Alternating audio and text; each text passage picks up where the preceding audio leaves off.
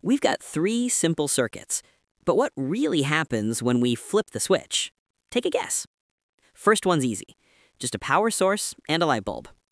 Switch off, nothing. Switch on, full brightness instantly. Classic.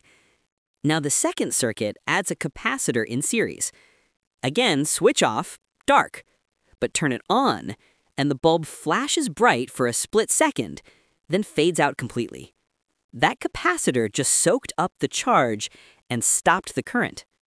Third circuit, swap the capacitor for an inductor.